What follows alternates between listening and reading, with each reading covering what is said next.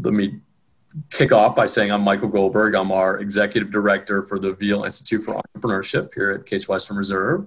She's sitting on the top floor of ThinkBox, where offices are. I'm also a professor at the Weatherhead School of Management, where I teach courses on entrepreneurship, and we're thrilled to have Norm here today as part of our CWRU Entrepreneurship Alumni Speaker Series. Nathan Romig, who's a freshman student, is going to be from his dorm room moderating today's discussion. And Nathan, thank you so much for doing that. We really appreciate it. For those that are on Zoom and you want to ask a question, we hope to make these super interactive. So just let Nathan know if you have a question that you want to ask Norm, and he'll either call on you to unmute and ask it yourself, or he can ask it for you. And if you're on LinkedIn Live, just put a question in the comments, and then Doug and I will be monitoring and make sure we feed those questions to Nathan. So let me send it over to you, Nathan. And I would just say, well, first of all, before Nathan gets going, thank you guys all for having me. As you will see, I'm sure over the course of this chat, I have a wonderful warm spot in my heart for Case Western Reserve and how it has served me in life.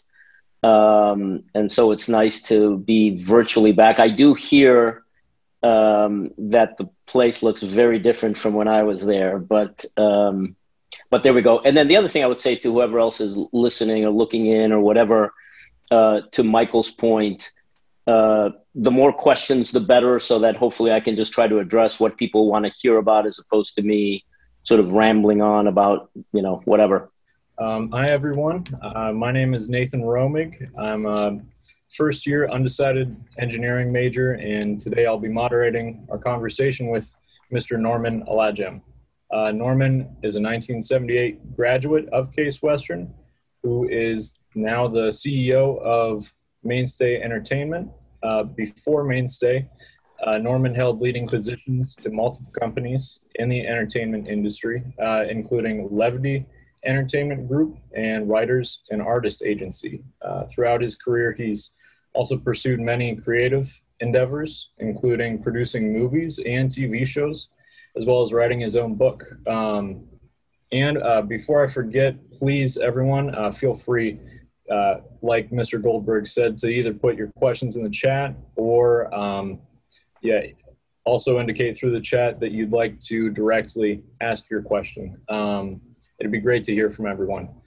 That's all I have to say for now. Norman, I'll give you the floor back to go through your background and get our conversation started.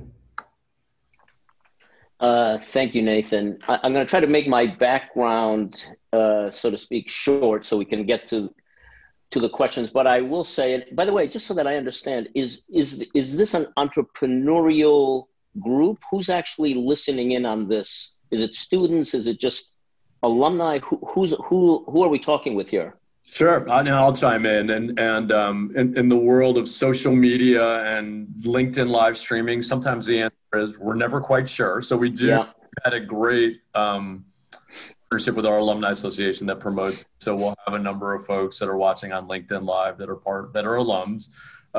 We tend to have students, and then just folks. So it's entrepreneurship as a broad theme. We've covered many different industries and topics, so that tends to be what hooks people in, sort of learning the entrepreneurial story. But there's I think there's a lot of flexibilities directionally, and frankly, we're never quite sure. As we say hi to all of our friends on LinkedIn Live who have joined us, who's joining us, but it's usually a mix of student alums with entrepreneurship, broadly speaking, as an interest. But thanks for the question. So here's a little bit about my background. And interestingly enough, and Nathan and I were talking about this a little before, I will say that I owe my entire career in the entertainment industry to two things: the game of baseball, which I'll explain in a second, and Louis Giannetti, who was my introduction to film professor when I was at Case Western Reserve. And I don't know if Mr. Giannetti is still around or even still alive. He lives around the corner from me. He's great. Well, please tell him hello for me. Hopefully he will remember me. Of course. But the reason, hopefully he'll remember me 40 years later from all the thousands of students he's had. But here is how I started in life. The reason I talk about baseball and Louis Giannetti is this. I grew up, we are immigrants to this country. My family came to the US when I was 8 years old. I didn't speak a word of English. We moved to Cleveland, Ohio, and I wanted what most 8-year-old immigrant boys want at that time, which is simply to assimilate into the culture and just be accepted. I will say that by the time I enrolled at Case Western Reserve University at the age of 18 or whatever, I don't think I had seen more than 1 or 2 films in my entire life. I don't think I had seen, we used to watch All in the Family because my father loved it. But beyond that, I don't think we watched much television. It just was not in our zeitgeist. Our immigrant culture was, wheel to the, shoulder to the stone, assimilate, study, do well. The arts were not anything that was in our bailiwick. But I had played baseball in college, and I played baseball at Case Western Reserve University. And as some of you may know, and I hear that actually Case now has a pretty good baseball team, but in college, at least when I was there, during the season, everybody would say, oh, take the easy courses. We used to call them gut courses, at least when I was there. Take the easy courses because you're going to be practicing with the team. You're going to be on the road to Allegheny or whatever it is. And somebody said to me, I think it was my junior year, somebody said, I was looking for my, quote, easy baseball season course. And somebody said, you should take this course taught by Louis Giannetti called Introduction to Film. And all you really do is you watch movies in the class and then you write a term paper in the end. And I thought, well, I can certainly do that. And I'll play baseball and whatever. But having no sense of what film was, certainly what the entertainment industry was, that there was an entertainment industry. And I started taking the course, and Mr. Giannetti changed my life because, and at the time he had written, and I don't know if it's still around, he had written the seminal book, I think it was called Introduction to Film. And he just analyzed films and he talked about Hollywood and all that stuff. And I remember for the first time in my life thinking, I can get out my stories, I can inspire my emotions and visions through film. I remember he showed us a film called The Pumpkin Eater. And there's a scene in The Pumpkin Eater, it's a very famous old movie. There's a scene in The Pumpkin Eater where, I can't remember the actress's name, but she is framed in a windowsill. And Giannetti was explaining to us how the director was using the composition of the windowsill and the woman in it to show how she was trapped in her marriage and her life and whatever. And I was just blown away by all that. Loved the class, loved Giannetti. And then after my junior year of college, I decided I want to see what this Hollywood stuff is all about. And I decided I was going to go spend the summer in LA. Talk about entrepreneurial visions and desires. And so I went to my father and I said, look, lend me some money. I want to go spend the summer in LA finding out about the entertainment industry. And my father, again, immigrant doctor, straight ahead says, well, what are you going to do in LA? And I said, I don't know. If I have to, I'll just go and work at a gas station, pump gas, whatever, and look around and see what it's about. And my father said, well, if you're going to pump gas, you might as well stay in Cleveland. And I said, no, if I'm pumping gas, I'm going to Hollywood. And to my father's credit, at the time, I don't know if they still do this, but at the time, Greyhound bus lines did a thing where for $99, you could travel anywhere you wanted in the country as much as you wanted for 90 days. And so my father gave me $99, said, here's your transportation. You're on your own beyond that.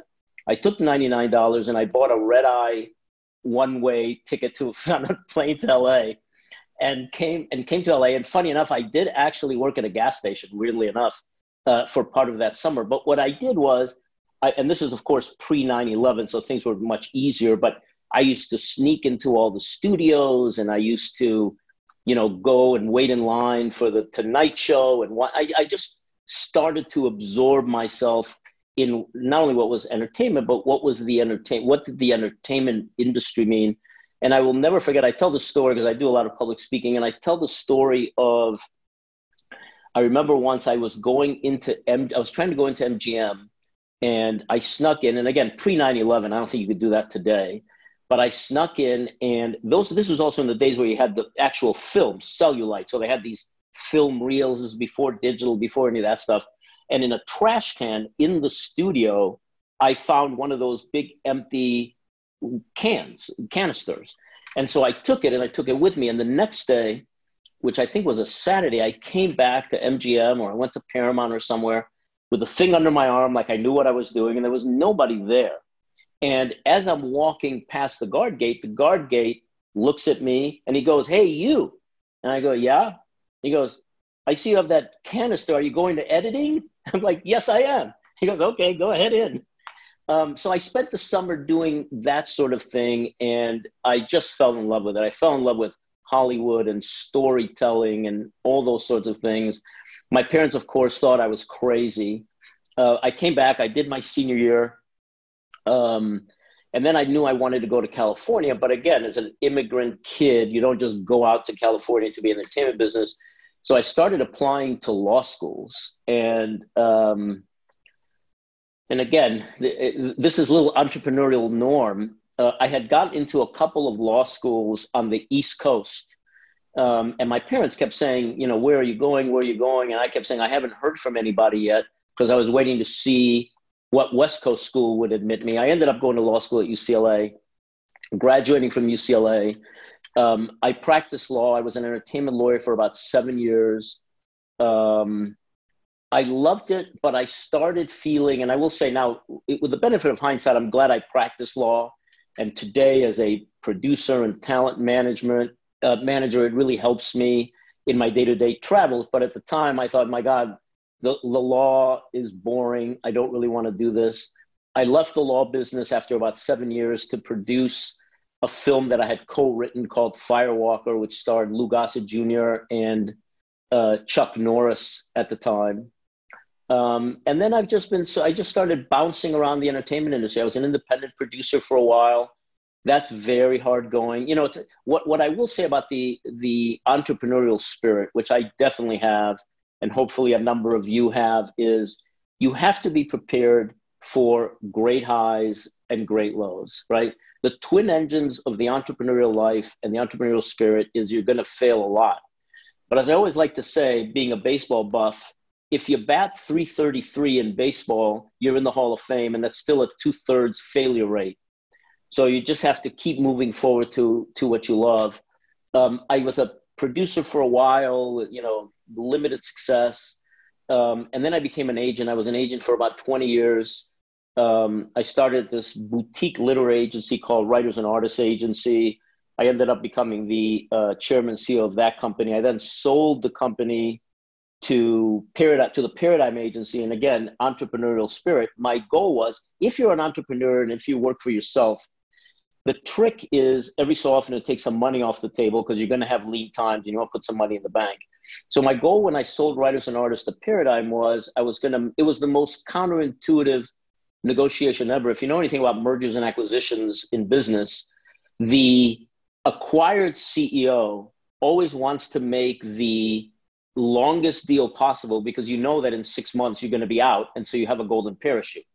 In this instance, I was trying to do the opposite. I was trying to get somebody to write me a check, do a deal for 1 year to turn over the company in the right way, and then leave.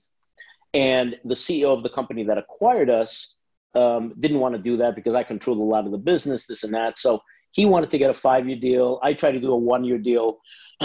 We settled on a 3-year deal, and then I ended up staying at that company and running it for about 9 years.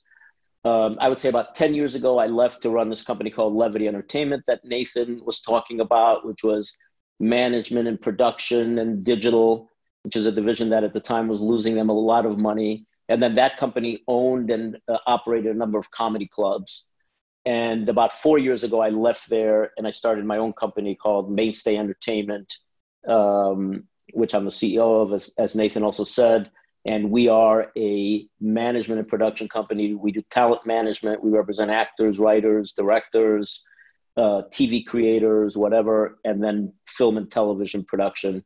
And we have a number of films that we've done, a number of TV series that we're doing. And pandemic notwithstanding, we're still here.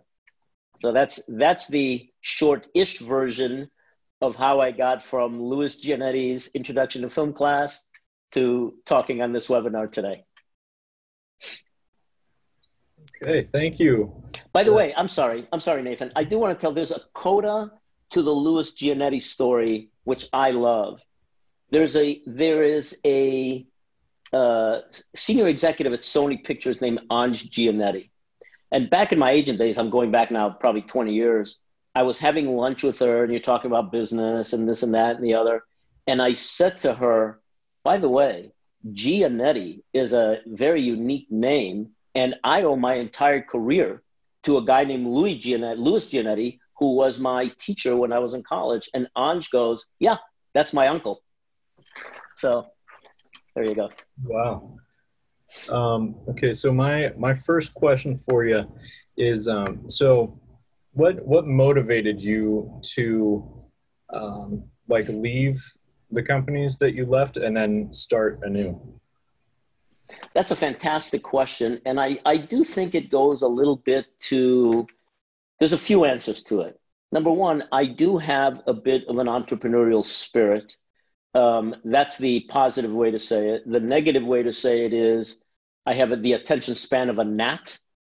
So I'm always looking for new experiences. I'm always looking for new and different things that I can do in life. And in a weird way, I think if I'm just, steady as she goes, I feel like, okay, well, I've got to move on and do something else. I remember when I was a kid, and again, I grew up with I do not minimize the impact of anyone's childhood on their lives, but certainly my childhood as an immigrant kid and a family just trying to make it and put food on the table and all that kind of stuff. And I think in my family, we experienced a lot of security is the great substitute for happiness. And so I think somewhere in the back of my head, I'm sure a therapist would have a lot to say about this, but I think somewhere in the back of my head, I always thought, well, if security is a substitute for happiness and I want to be happy, then I can't be secure. And so I think that for a long time in my life, I would start thinking, well, if I'm feeling secure, I'm making money, I'm on a path, then that can only lead to unhappiness. And so I have to go and do something else. And it's only in my, later years that I've realized that you can be both happy in your life and in your job, and also not necessarily eating hand to mouth every day. So I think that's a little bit of it. I think the other part is, my mother used to always say that life was like roller skating, partly where you want to go and partly where the damn things take you. And sometimes I would be I'll give you a perfect example. I left the agency business, not because I was tired of being an agent or because I wasn't succeeding or any of those things, but very simply because this company, Levity, came to me and said, this is what we do. We thrive in the comedy clubs. We have a management division. We produce, blah, blah, blah. But none of us really knows how to run a company. And what we really want to be is a multimedia, vertically integrated company. You've run companies. Will you come run this company? And it just sort of presented itself. And I thought to myself, let's see what happens. And so I went. Hopefully now with my own company, now, I mean, you don't have to be a math genius to know that if I graduated in 78, I'm not as young as I used to be. Hopefully this company will be how I ride off into the sunset. But you never know. I may give this talk again in 2 years and be doing something completely different. Very good. Now, one of my clients, I'm sorry, one other thing I will say, one of my clients is a fellow named Trevor Noah, who is the host of The Daily Show, and he is from South Africa. And he's really, in addition to being very funny and all those things, he's really one of the most interesting, thoughtful, gracious human beings you'll ever meet. And I often say to him, you should go run for prime minister in South Africa and I'll run your campaign. So maybe that's what I'll do next.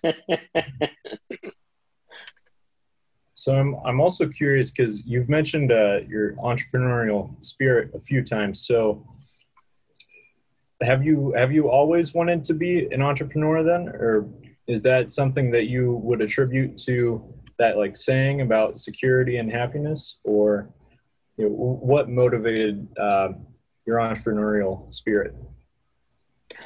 That's another wonderful question. I don't know the answer to it. I would say, if anything, because of my upbringing, the last thing I ever wanted to do was be an entrepreneurial and experience the highs and lows of that. I think if anything, what had been hardwired into my brain was, if you don't like the sight of blood, then go to law school instead of medical school, and then be a lawyer and, raise a family and ride off into the sunset. But something in me didn't want to do that. And so I just kept, no matter how hard I tried, I kept getting drawn back into, I wanted to have experiences in life. There's a motivational speaker who I love named Les Brown. And in one of his talks, I see somebody down there laughing. Maybe they know Les Brown's work. In one of his talks, Les Brown says, for too many of us, our gravestones could easily read dead, but not used up. The goal is to be used up. And so I've always taken that to heart. I've always believed in that. And I've always I never have chased money, to tell you the truth, sometimes to my detriment. I have always chased life experiences. And funny enough, if you think about my career and some of the ups and downs that I've had, I would say that some of my lowest times, as I look back, I think were some of the best times in my life. I always remember, and Nathan talked about a book that I wrote, and the book that I wrote, which has nothing to do, and I don't want to derail into it, but you can buy it on Amazon. The book it's not a book about the entertainment business or anything like that. It's actually a series of essays that I wrote to my daughter, my youngest daughter, when she was about 10 or 11 years old. And one of the essays that I wrote her, they're presented as letters to her.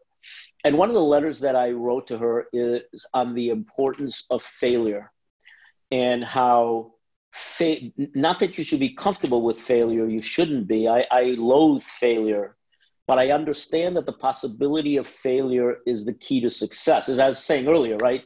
If you bat 300 in baseball, you're a superstar. It's a 70% failure rate. One of the, I tell the story in my chapter about failure of a time in my career. I had been chasing experiences. I was single at the time. I didn't have a wife or children or any of that stuff. And I had gone through every nickel I owned. I was living as if every dollar I made, I could spend 10. I was crazy, 6 figures probably into consumer debt. And I decided, okay, I got to get a job. And I started trying to find a job. Nobody would hire me. And I mean, nobody would hire me, either because, they thought I was too old to start over, or because they thought correctly that I was just looking for a safe harbor in a storm and then would leave once I had some money back in my pocket, or whatever, for whatever reasons. But I remember very vividly, and if any of you have been to LA, there's a place called Venice Beach, which is a fantastic beach. First of all, it's a beautiful beach, and there's all sorts of crazy people there, weightlifting and smoking dope, and everything you could imagine is at Venice Beach. And I have this very clear memory. One day I had gotten my 100th rejection letter from who knows where. And I was out of money. I was out of credit card. I was out of everything. I'd gone to the ATM to get $20. I couldn't find them. And I remember running down the beach, bawling. I mean, literally tears, coming down my cheeks, thinking, I have ruined my life. I will never get another job. I will never be able to support a family and by the way, I won't be able to get a family because no one wants to be with a failure. And it's funny because in hindsight, I think about, running down the beach as whatever I was at the time, 35, 37, bawling like a baby. Either people were looking at me like I was crazy, or it being Venice Beach, nobody gave me a second look, But again, as I was saying, those are sort of the twin engines of the entrepreneurial life, and you have to be ready for it. And after my 300th rejection. I was hired by this I didn't want to go back to the law business, although I certainly would have if I had had to. At least I had that to fall back on. And then I got hired by writers and artists and, started the long climb back. So, yeah, I don't know that I ever set out to be an entrepreneur, but I will say it has been an incredibly worthwhile, exciting life. And to Les Brown, hopefully my grave will say dead and used up. Awesome. So right now, Mr. Goldberg is telling me that Lou is on the call. Lou, if you'd like to unmute, that would be awesome. They're working on unmuting. They're not the most technically adept. So here we go. Same issues. We're two dinosaurs. Norman, can you speak? I can hear you. I can see you. I'm excited. I haven't seen you in what, 40 years, 30 years? 40 years. You missed it. I was telling everybody that I owe my entire career to you. That's very generous. My niece, Andrea Giannetti, also told me the same thing, that she had lunch with you and you were raving about me. I should hire you as my agent. Well, I've done that plenty. I can do it. But it was actually funny. And I did tell the story before you jumped on that I was having lunch with Anj. This is probably 20 years ago. I was an agent at the time. She was at Sony, still is at Sony. Yes. And I said, you have such an unusual last name. I owe my career to a fellow named Louis Giannetti. And she goes, yeah, that's my uncle.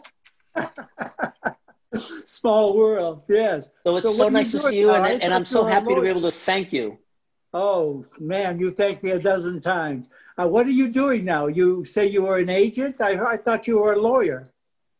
I was you should have come in at the beginning, Lou. I was a lawyer, then I was an agent, and now I run a talent management and film and TV production company. Very good, very good. Are you prospering? So far, so good. Yeah, so far, even so during good. the COVID? Yeah. I'm sorry? Even during COVID? Yes. I mean, these are challenging times because now everybody is trying to reboot. There's very little film or TV production backup so far. Yes. So that's challenging, but we've been fortunate. We haven't had to lay anybody off or any of those things. So I count myself blessed. I just wish it would all move back to where it was. But all things considered, I could not be doing better. Very good. I'm proud of you. And I am thankful beyond words. Thank you. So nice to see you. Please tell Anj that we got to reconnect. I will. I never knew her name was Anj until she sent me an email. And I thought, what the hell is this Anj? And she said, that's what everybody calls her because they can't pronounce her last name, apparently. That's so funny. Are you well? Yes, I'm pretty good for an old guy. I'm not doing badly. Unlike you, I've lost all my hair. But except for that, I'm holding together pretty well. Well, I will tell you, and then we'll get back to the questions and answers from Nathan. But I will tell you, other than the fact that you're not wearing that little black hat you always wore, you look exactly the same. Well, I thank you, sir. That was a very sweet lie. Well, I'll let you get back to business now, but it was good seeing you again. I'm glad to hear you're doing so well. I'm proud of you. Thank you. Back at you. Great to see you. Yes. Bye-bye. Just watch it. Are you guys back on? Yeah. Nathan, all you. Yeah, great to hear from Lou. Okay, so with so many different pursuits in your life, is there any that you look back on as being like your favorite, I guess, like any that really stand out to you? I'm sorry, can I answer that question in 1 second? Lou, are you still on? Oh, he may have. Oh, they are. Can you hear me now? Yeah, now I can hear you. I'm sorry, just one other question. Since I just feel so blessed to see you. Are you still doing the Introduction to Film book? Are you still updating it? It's currently in its 14th edition. You probably wouldn't even recognize it now. Wow. And believe it or not, it's a big hit in China. I'm not quite sure why, but I've sold over several 100,000 copies in China alone. So it's still either number 1 or number 2 in its class. So I've been very lucky, very lucky. That's amazing. That's amazing. Yeah. I'm sorry, Nathan. I'm back to you now. I'm off of Lou and I'm back to you. Okay. Yeah. So I stand by, Lou, for further questions from Norman. Okay. I'll stay on. Yeah. So I was just curious. Is there any pursuit that you found that I guess you have the most good memories with? Like, what has been your favorite pursuit so far? Of all the different things that I've done? Yeah. I think it falls into 2 categories that goes into the 2 things that I tend to do for a living, both as a manager and as a producer. As a producer, I will say I love producing because I don't have putting the book aside that I wrote, I'm not a writer, I'm not an actor, I'm not a performer, I can't direct anything. That's not my gift. But as a producer, to be able to put projects together to tell stories as a TV series or as a film, that's very, very fulfilling. And I really enjoy that. I enjoy being on set. I'm good at problem solving. So, a generator goes down or an actor won't come out of their trailer or whatever. I find fulfillment in situations that others might find madness. So I enjoy that. The other thing that I enjoy, and it goes very much to my career as a talent representative, is a corollary of the same thing, which is I find that most artists have a certain unique view of the world, right? For those of us who are more on the business side of things, what we tend to do is say, okay, let's look at the playing field. Let's figure out, do we go left? Do we go right? Do we go over? Do we go under? Let's just figure that out. Most artists aren't that way. They have a creative vision and then they just go.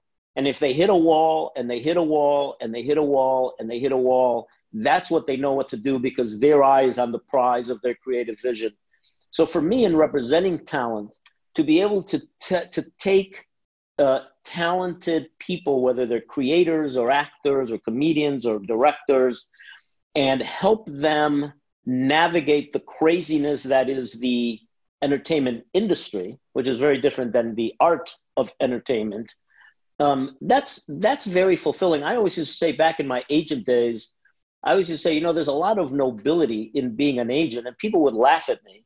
And they would say, nobility and being an agent are not 2 words that you usually hear used together. But I think if I can take somebody who can create a wonderful story in any way, through their voice, through their writing, through their acting, whatever, and help those stories see the light of day and help them make a living doing that, I think that's nobility, So I do enjoy representing talent very much. It's sometimes, it sometimes makes you pull out your hair, but it is incredibly fulfilling. And I also find now in my older age that I do love producing. I love watching the process of idea to screen and being a part of moving that forward. Excellent answer. So it looks like Donna Luisa might have something to say. Would you like to unmute, Donna? Hi, Donna. Hi. Hi, folks. How are you? Guys. So that I have a quick one. We have a bit of a storm going on. So if I get cut off, it's Donna, you're in Trinidad. You're in Trinidad right now, Donna? Yes, I am. I'm in Trinidad, and the rain is like horrible. It's more like a storm at the very moment. So far, we hear you perfectly. All right. I'm Donna Luisa Eversley, and I'm an entrepreneur, business developer, consultant. And one of the things that I found quite interesting, I love Les Brown. He's one of those people that inspires me over and over. But what I would like to ask is the people that you manage. Have you been able to, how do you motivate them when things don't go as they would like? How do you inspire them to continue? And do you get an opportunity to encourage them to develop an entrepreneurial aspect of themselves, or to have a business that could help sustain them in the lows? Because like with talent management, I mean, you know from what you've said about the ups and the downs. So you want to keep them focused. How do you do it? That's a fantastic question. And first of all, anyone who is an artist has signed up for the entrepreneurial life, right? What I always say is, if you want to be a doctor, here's the path. College, medical school, residency, you're a doctor. If you want to be a lawyer, college, law school, bar exam, you're a lawyer. If you want to be an artist of any kind, here's the path. The path is, it's Joseph Campbell. The path is, go to the deepest, darkest part of the forest, walk in, and, proceed with the hero's journey. I would say it is very, very challenging when an artist is having a down period, because the challenge is to, as you say, Donna, to keep them inspired, to keep them moving forward, but to also manage the expectation that you're going to have ups and you're going to have downs. If you've picked an artistic life or an entrepreneurial life, and by the way, and even if you haven't, life is going to have ups and life is going to have downs. The one thing that remains constant is talent and drive and work ethic and commitment to excellence and integrity for the craft, and all those are the things. And those are the things that I try to imbue my clients with, or anybody, who asks me for advice. I will say, to the second part of your question, part of what I always try to do with any client is figure out multiple quarters of revenue for the lean times, right? And the notion is, my granny used to say, the trick is to figure out ways to make money while you're sleeping, as opposed to just when you're working. And so what I try to do with clients is figure out ways that they can make money. Certainly these days on social media, they can make money on, if at a certain modicum of success, you can do product lines, you can sell merchandise, you can write yourself out of director hell if you're a director that has had a couple of bad movies. There's a lot of things that you can do to get past those lean times. But I think one of the important things to understand when you're having lean times is, number one, let's figure out what the problem is in front of us and get out of it through doing the process correctly, right? Because in my experience, if you do the process correctly, you're going to have the right outcome more often than not. And by the way, if you do the process incorrectly, you're going to have the wrong outcome more often than not, unless you happen to win the lottery. So what's the problem in front of us? Is it a pandemic that is causing you not to work? Is it the fact that you've made some bad choices? Is it the fact that you haven't listened to your partners in the creative process? What has happened that is causing the downturn? And then let's figure out how to get past the downturn.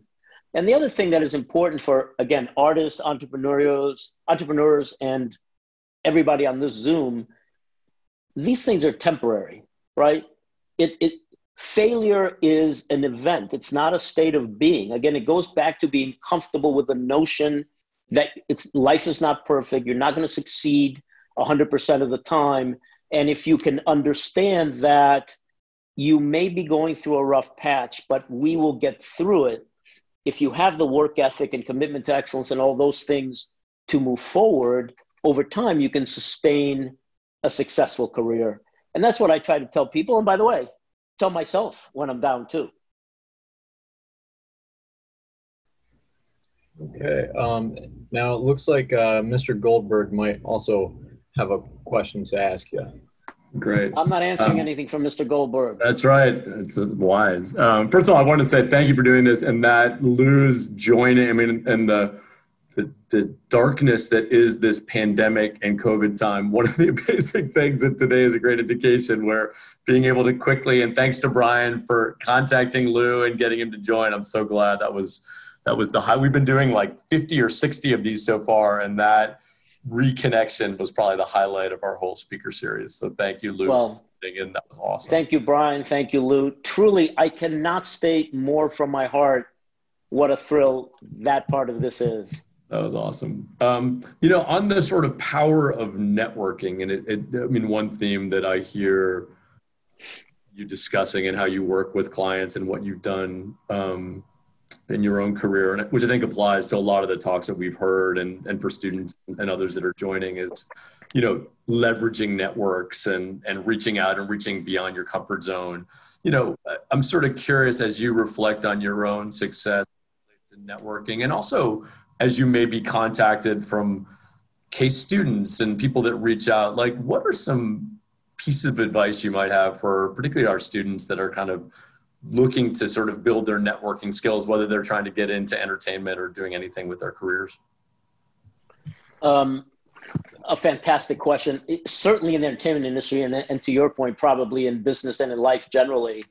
I would say a few things. Number one, I attribute a lot of my success in life to my willingness to work outside my comfort zone. That is 100% a requirement if you're going to pick an entrepreneurial profession, because being outside your comfort zone is how you move forward. And when you talk about things like networking, in my industry, I was an agent for almost 20 years. And my job, and by the way, one of the things I loved most about being an agent, other than I just love being involved with the arts, is the notion is if I don't know Michael Goldberg, it is actually my job to call you and take you to lunch and get to know you and see what kind of projects you're working on and how we can work together. And do I have any clients that might make sense for what you're doing, depending on who you are in the industry or the world. But humans don't love rejection by and large. And if you're going to network, you just have to understand that not everybody is going to like you. Not everybody wants to work with you. Not everybody is going to say yes to whatever you want or need them to do. And you just have to be, ironically, comfortable with being uncomfortable. And I always used to say, and again, now I've been married for a long time, but I used to say when I was single, if I asked a woman out on a date and she said no, it's not really about me. She doesn't know me, right? So I shouldn't really take that personally. If she goes out with me on three or four dates and then says no, yeah, that's about, she's really rejecting me, right? But in terms of the networking world, and by the way, specifically in the entertainment industry, that's what that's the commerce, the meritocracy of entertainment on the business side is actually networking, right? My clients expect me to be able to get the head of a studio on the phone or the head of a network or some producer or director. That's my job. And so my currency is the ability to either get to know those people, be willing to make those calls to know those people, and figure out how to cultivate relationships with those people. The other thing I will say, and I'll tell a quick little side story. This is one of the very few advantages to getting old.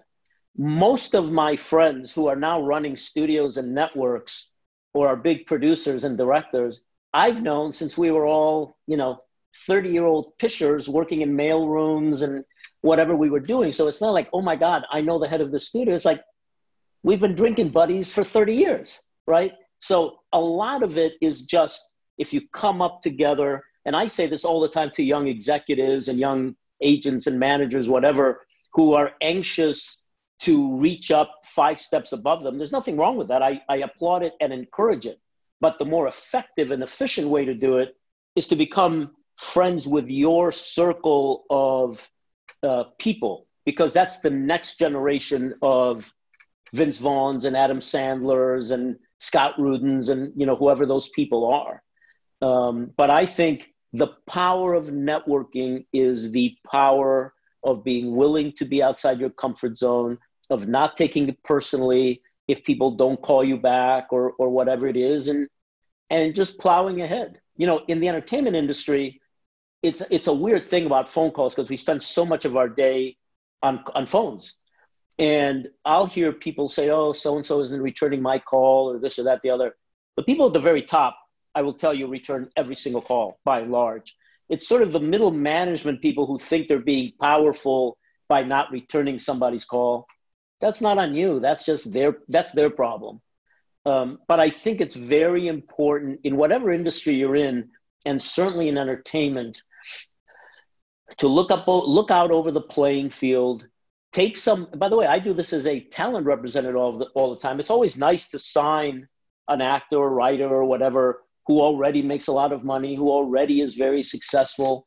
But I will tell you, some of my biggest successes as a representative have been people who I have identified very early on and helped them to architect their career. And although it's really fun to represent movie stars or whatever, I can tell you, in my world, and probably in most of life, there is nothing more gratifying, exciting, or fulfilling than the ride up, right? And I'll give you an example. Back in my agent days, I got a call, this is some years ago, and I got a call from, I was an agent, and I got a call from a manager saying, I represent this young guy. He did some movie, you know, some independent movie. I'm looking to find him an agent. Will you come to a screening of the film and, you know, and see if you'd be interested in representing this kid? I'm like, yeah. So we went to this little screening room, and I'm watching the movie, and I thought the guy was fine. But I will tell you, I could not take my eyes off of the female in the movie, who was this 16 or 17-year-old girl at the time named Katherine Heigl. I did not sign the guy, and I can tell you, I don't even remember who it was, but I did actively pursue Katherine Heigl. You know, she's had an interesting career because there was a moment of about 3 or 4 years where she was one of the biggest female movie stars in the world, making $15, $17 million a movie. But that ride up from, you know, 17-year-old whatever to you're riding around in private planes in France, that's a fantastic ride up. And the same thing I was talking earlier about my client, Trevor Noah, who's the host of The Daily Show. When I signed Trevor Noah, he wasn't the host of The Daily Show. He was some South African guy working, you know, comedy clubs in America. Nobody knew who he was, but I saw him perform at some club, and I was like, this guy is fantastic. He has a fresh voice. He has an interesting take, this, that, or the other. And, you know, I convinced him to work with me. A year later, he was the host of The Daily Show, and now he's a big star. And again, it's fun to represent him as a big star, but when he and I talk about the fun stuff we do together, we're always thinking about that ride up. I don't know if that answers your question, but it's interesting. That's great. No, thank you. Okay, that was awesome. Okay, unfortunately, it looks like that's all the time we have today. But Norman, we really appreciate you talking with us all. I know I, for one, learned a lot from you today. Okay, I'll give Mr. Goldberg back the floor to finish our conversation today. Great. And Nathan, thank you so much for moderating. You may be our first freshman to moderate one of our sessions. So great job.